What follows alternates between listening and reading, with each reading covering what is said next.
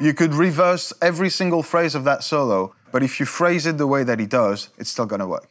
Because it's not about the order of the notes, it's just like the way he puts it is, it's everything about that solo.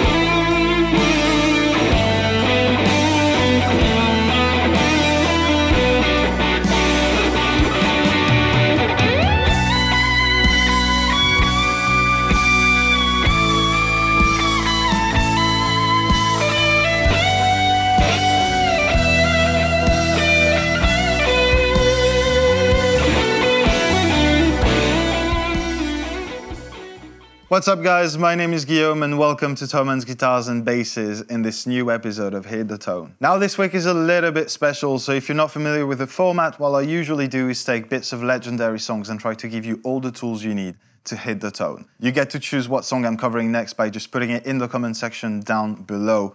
But this week is a little bit special, as I was saying, because we're celebrating Mr. David Gilmour's birthday. I cannot stress enough how much Pink Floyd means to me. I've already covered at least one song in Hit the Tone. If you want to check it out, it'll be linked somewhere. But this is the band that soundtracked my entire childhood. This was the one band that my dad was listening to. They were the only CDs that we had at home, and the only cassettes before that were Pink Floyd. I know I'm not gonna do this song justice for once. I know it from the start, but I'm gonna give it everything I have. Because we're celebrating David Gilmour's birthday, you might have noticed that we're releasing a bunch of different videos centered around Pink Floyd in general. There's gonna be some bass videos, there's gonna be a video with Chris and I presenting our favorite sounds, and I already used Comfortably Numb for me, because to me this is the highest level of what music can be. I put together a rig to get close to that sound using a bunch of different pedals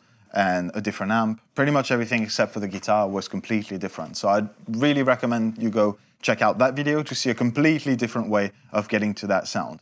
But for today, let's focus on what's here. We're going to start with the guitar, obviously, and I'll be using my Fender 62 reissue Stratocaster. I know it's not the black Strat, it's not a maple neck, it's not the right pickups either.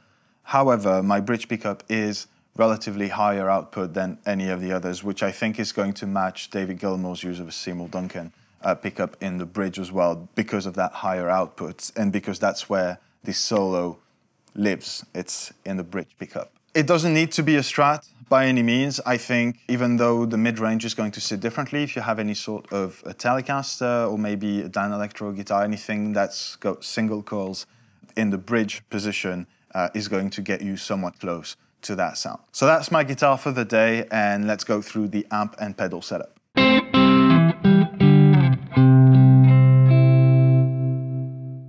Now, David Gilmour famously used the Big Muff ram's head fuzz on that particular guitar solo, and then going from that fuzz into a Leslie cab on one side and a high watt stack on the other. A very British voiced kind of amplifier.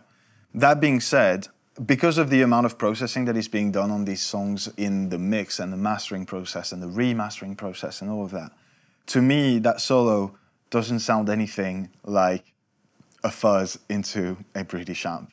And it's really weird to say, and maybe it's because I haven't found the right fuzz. I've tried the Big Muff ram's head the newer version, obviously. Tried a bunch of different options, the Keeley Dark Side, which is made for that particular sound too.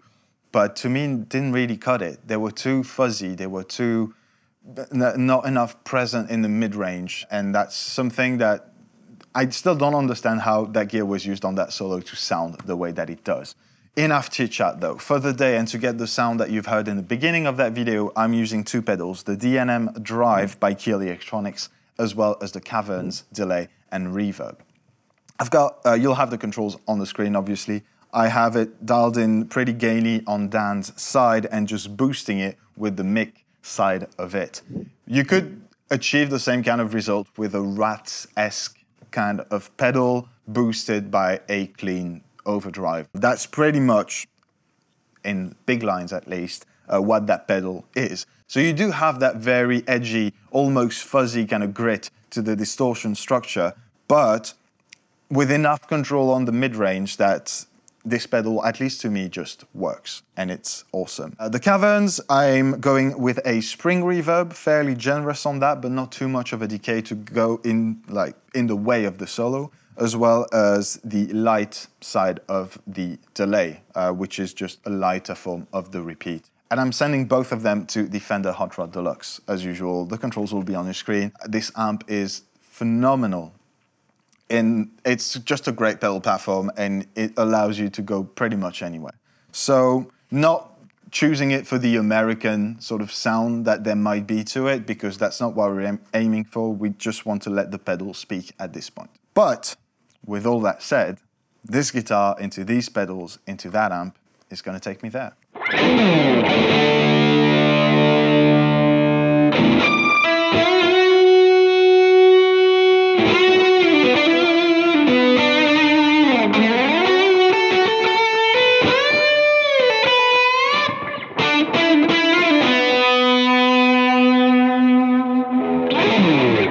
It's always a lot harder to say outside of the mix, obviously, and I know it's not going to sound like David Gilmour exactly, because there's too much around just the gear to rely on that and dare say that this is his sound. But I think it really matches the idea of that particular solo and allows you to phrase it just the right way to get in the right ballpark. But with all that said, let's jump onto the final part of that video, which as usual is the most important and is how to play the solo.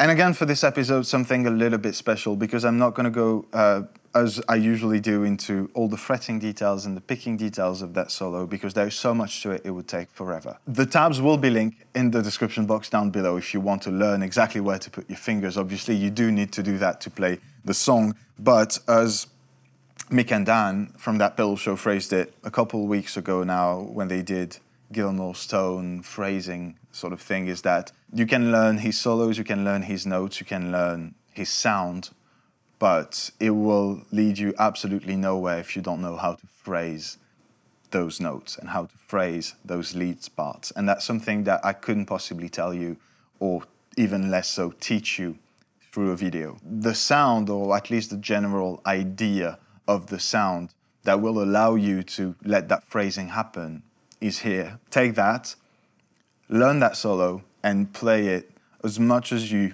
possibly humanly can play it until you understand what makes it so special. Because I don't think it's the notes, and I don't think it's the sound. It's just a big conglomerate of all of that phrased the way that David phrased it. And on that, I think that's it, guys. You have all the tools you need to hit the tone on Comfortably Numb by Pink Floyd. I really, really hope that you enjoyed that video. I hope that maybe you learned a thing or two. If so, please consider liking it and subscribing to the channel. We greatly appreciate that. Don't forget to let me know in the comment section what song you'd like to see here in the future, and I'll get to you as soon as I possibly can. In the meantime, I wish you all a fantastic week, and I'll see you next Monday in a new episode of Hit the Tone.